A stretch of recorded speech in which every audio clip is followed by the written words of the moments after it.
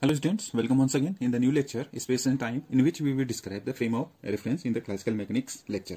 So you can just have the heard about space and time.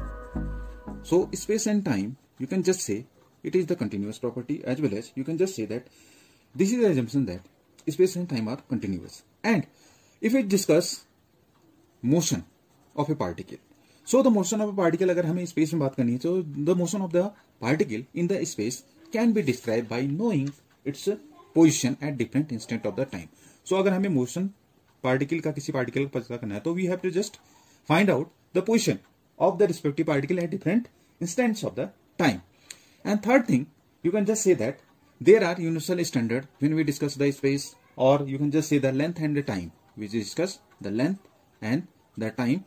With length is measured in the meter, and the time, you know the basic units of these are meter, and the time we have the second respectively. So we have the further this space and time concept.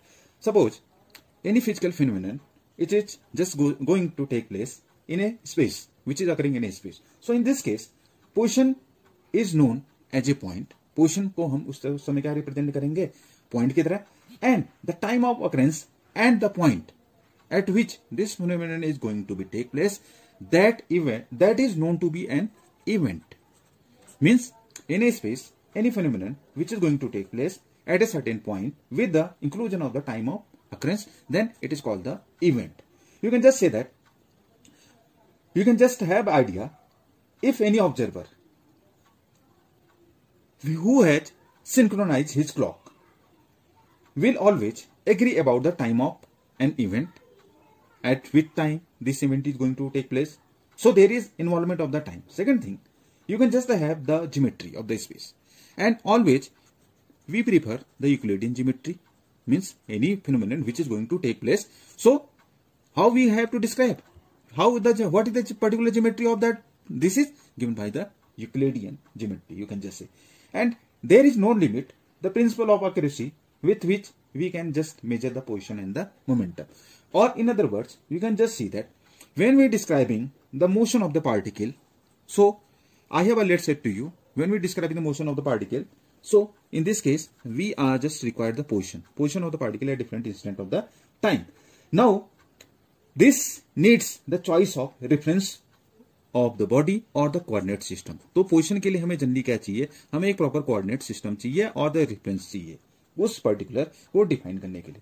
Now you will just see that if we just imagine a coordinate which is attached to a certain rigid body, and we describe the position of any particle relative to it, then such a coordinate system is called the frame of reference. अगर हमें क्या करना है, अगर हम एक imagine करें एक coordinate system जो क्या है, अटैच है किसी rigid body के साथ, साथ ही साथ हमें क्या करना है, if you have to describe the position of any particle उसके सापेक्ष में, then such a coordinate system is called the frame of reference. उसे हम क्या कहेंगे, हम उस जिससे हम क्या दे पा रहे हैं, we have the proper information about the position of the particle, any particle which is relative to the that particular coordinate. So this is called the frame of reference. उसे हम क्या कहेंगे, उसको जनरली हम कहेंगे frame of reference. Like you just see in the figure here, I have plotted here.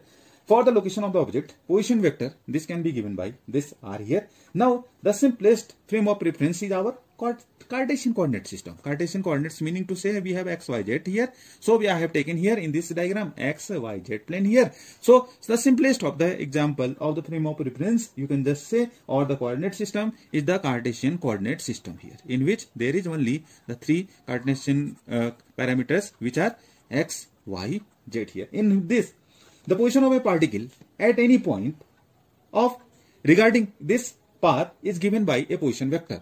What is the particular path of this particle? Means particle is here and going to a certain point P. This is the particular path, and this can be given by, it is called here R. What is R called? It is called the position vector here. This is called the position vector. इसी को हम क्या कहते हैं, position vector कहते हैं. And this is expressed in the three Cartesian coordinates which are here x, y, z here. So you can just say position vector R is given by x I cap plus this y j cap plus this z and k cap. Here I, j, k are the unit vectors along the respective x, y and z axis. Now this is called the proper frame of reference here. In this you can just look at here figure. This is called the frame of reference here, in which we have described a particle or a particular point respective to the particle, and this is the position vector, and this is particularly giving information about the path the particle has followed. So this is the position vector respectively for describing the path of the particle, and it is expressed in terms of x, y and z, and I, j, k are the unit vectors. Now in order to know the position of the particle at different instant or time, means in this case an observer उस समय क्या करना पड़ेगा, may be stationed at the origin with a certain, he must have a clock at a to measure the time. How we can measure the time? So we have to place a observer कहां पर, origin पर, with a clock to just measure the time. उस case में हमें time major करना. So in this case, क्योंकि हमें different instant of the time पर क्या चाहिए, हमें उसकी पोजीशन चाहिए, किसकी, पार्टिकल की पोजीशन चाहिए. So we obtain the position vector r of the particle as a function of time. Means जो ये पोजीशन वेक्टर r है वो अब वहां पर इंक्लूजन किसका हो रहा है, टाइम का इन्वॉल्वमेंट हो जा रहा है. r, this is related with the now the time.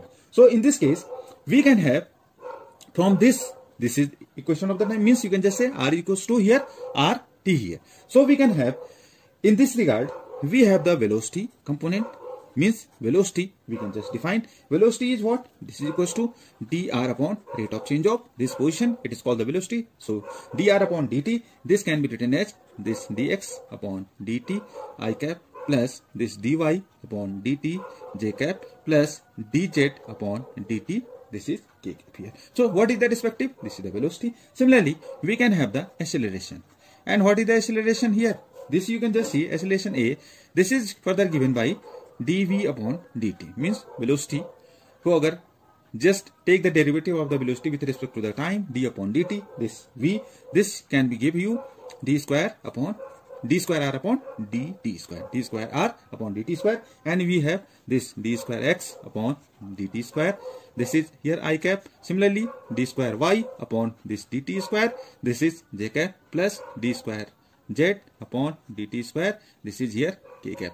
With that, the I, j, k are the unit vectors corresponding to the, you can just see with the help of this we have developed the velocity component and the acceleration we have. You can just see that the position and the time, when we have the position and time, so with the involvement of this we have a certain event. Means जैसे आप जानते हैं, suppose any of the event तो कहीं particular जगह पर होगा, किसी निश्चित समय पर होगा, तो means what is it is called? It is called the event. Means, and so for any event we can just have to represent the 4 coordinates.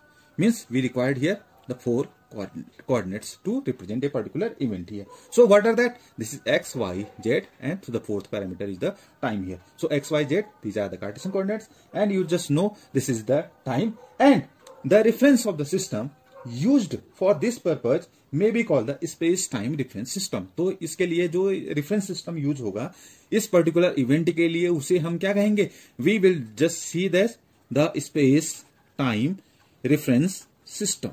You just see space time reference system, because you will just see here x, y, z are the Cartesian one coordinates, and the t जो यहाँ पर time involvement है, means these are the space one, this is involvement of time. So the reference where the particular event is going to take place, this we have to just acquire by space time reference system. So this is the applicability of introducing the frame of reference. I hope you have understand it, and we will just see how it is applicability and how it is applicable in the classical mechanics as well. The frame of reference is widely used in the special theory of relativity when we will discuss the various transformation, Galilean and the Lorentz transformation. So it has a very vital, and the frame of reference we will see later on. There are 2 types of the frame of reference, inertial, non-inertial one. So we will discuss it later on. So please keep watching for the further upcoming lectures. Subscribe this channel, and thanks a lot. Thanks for watching.